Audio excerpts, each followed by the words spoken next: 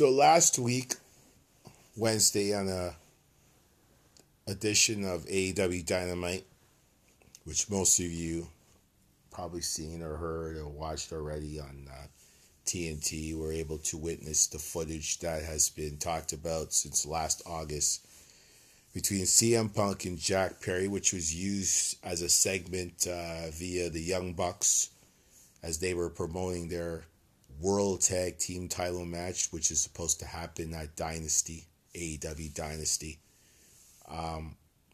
My take on that whole footage was pretty much what was said happened. There was no sound to it, so we don't know what was actually said. Only hearsay by the parties involved. I just feel like that footage was unnecessary to be released or used in any way, form, or fashion, based on the fact that the stuff that happens behind that curtain is not relevant to the public. I know, although we have social media and the media and all that other outlets now that just records every goddamn thing and just releases it on social media, some just to get attention, some just to get clicks and likes, some just to get one of those little plaques from YouTube on their page. But I just feel like that wasn't necessary to be released at all. I mean, I feel like the locker room is a locker room, and what happens in a locker room, the boys in a locker room can handle it, and they can, put it aside, be professional, get back out there and do what they do best, and that's perform in front of some of the best crowds in the world and when it comes to professional wrestling. So, and it goes to Tony Khan, and Tony Khan is a huge wrestling fan, and I respect that.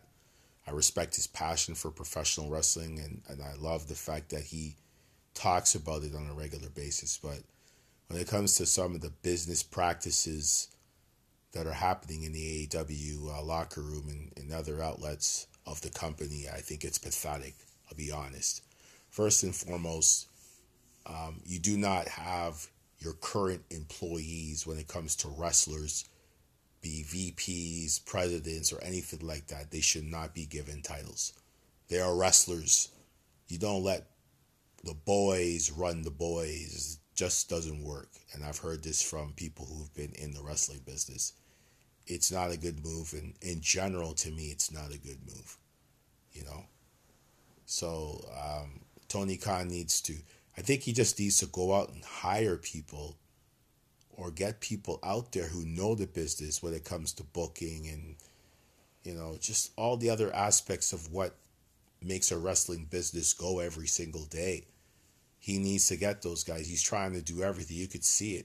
He's trying, but it's not working for him. He could keep pouring money into it, but eventually there's going to have to be a red light there at some point. That footage should have not been released at all. It's a private matter that could be handled in the locker room, and I guarantee you there's been wrestling altercations in the locker room on multiple occasions that we don't know about, but the boys were able to handle it and do a great job about it. So, like I said, I'm not trying to be critical of Tony Khan. I think Tony Khan is doing the best he can to provide, great shows with whatever crowd he gets, whether it's 18,000 people or 30,000 people, regardless, there are some great matches. AEW has had some phenomenal matches. I'm just saying it because it's facts. I would say they've had more phenomenal matches overall than WWE in the last 6 months. But somehow WWE came out with a phenomenal pay-per-view known as WrestleMania to most of you. And yeah, that's where I'm going to stop that. But at the end of the day, when it comes to this footage, I just believe it should not have been released. I think it should have been kept private. I don't think anything should have been said about it. The little taking shots at people, I think it's kind of childish. It is childish. So, but that's my take. And I hope that Tony Khan realizes sooner than later that he needs help.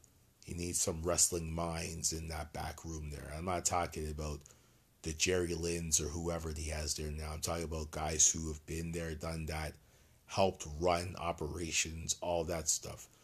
so that he could continue to be successful and continue to run the great organizations, because he's got some great talent there. So, but that's my take on that. That's another edition of the Unscripted 101 podcast. And that's all I got to say about this AEW backstage craziness thing that happened last week, Wednesday. Folks, respect. Peace.